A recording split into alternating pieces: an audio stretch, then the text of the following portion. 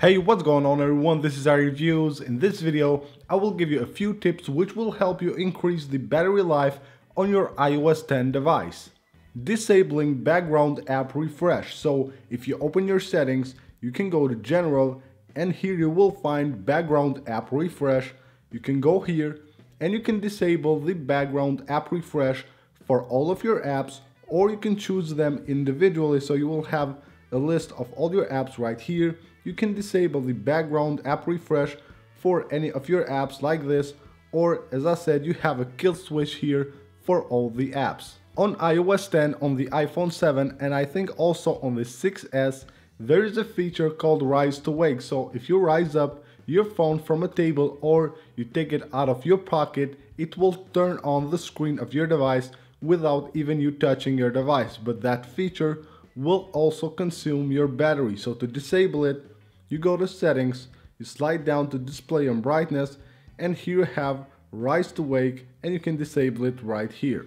Another way to increase the battery life of your device is disabling the automatic downloads from the App Store and also from the iTunes. So to do that, you go to settings, go to iTunes and App Store, and here you have automatic downloads, so you have them for your music, apps, updates, and also books and audiobooks, and you can disable them right here. On iOS 10, now we have widgets on the lock screen as well as on the left spotlight. So on your home screen, when you swipe from the left to the right, you will have the widgets, which are very useful, but they will consume your battery. If you keep a lot of them enabled and a lot of them that you don't use, just disable a few of those and just keep those that you use and that you need, so you will have less battery drain from the widgets on your iOS 10 device.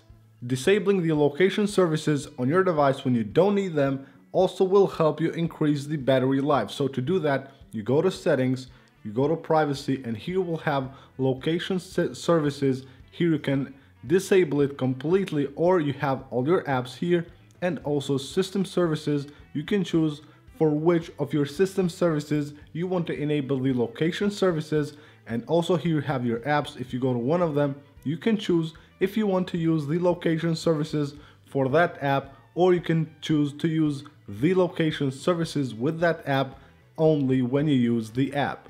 Notifications will also consume battery, so you can disable any of them that you don't need. So if you go to settings, go to notifications, here you will have a list of the apps that have notifications. So you can see here I have a few games. You don't really need notifications for games, so you can disable those to preserve the battery life of your device. And any of the apps that you don't want to have notifications, or you just want to have a badge and no sound or no banner, you can disable them right here. So you go and you choose the kind of notifications that you want to have. So this will save a lot of battery on your iOS 10 device. So that's it for this video, guys. I hope you guys enjoyed it. For more videos like this, make sure to subscribe. Also, don't forget to follow me on my social media. You can find all the links in the description of the video.